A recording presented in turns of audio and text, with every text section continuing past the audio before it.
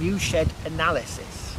Now, Viewshed Analysis is where, thousands of years ago, what it does is it makes calculations on ground levels and hills and what you can see for 5 miles around. So an average person can see a distance of 5 miles.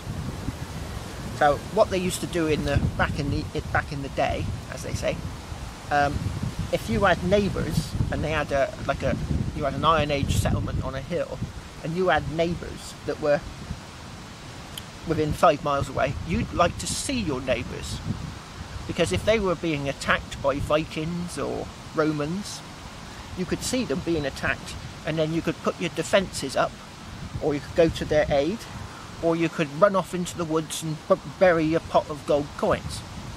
So you'd like to see your neighbours.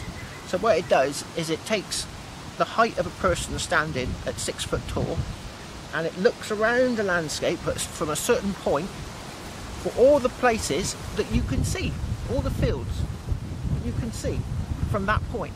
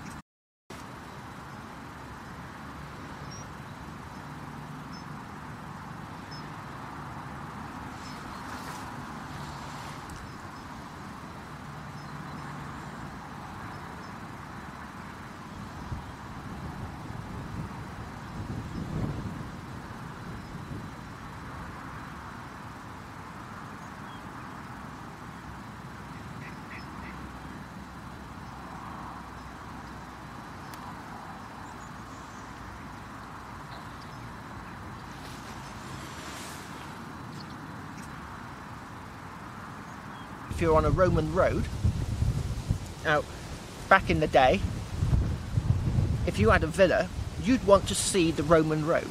You'd want to see as much of a stretch of it as possible, so you could see what was going up and down the road. It's not like a motorway today, it's gone.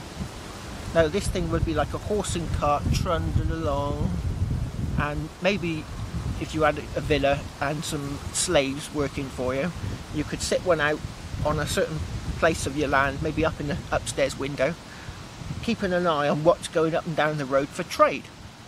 Or there might be a legion of Roman soldiers coming down the road and you haven't been paying your taxes. You might want to run off into the woods with your pot of gold coins and bury them. And then you get attacked and killed because you haven't been paying your way, and that pot is then left there in the woods near to your villa.